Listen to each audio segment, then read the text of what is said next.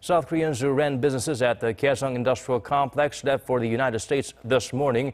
During their week-long stay, they'll be speaking at Congress and will meet with State Department officials and experts to talk about reopening the Inter-Korean factory park where operations have been suspended since early 2016.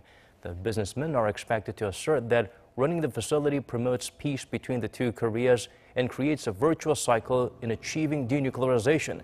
They're also likely to stress that it was wrong of the regime to use North Korean workers' salaries for nuclear development.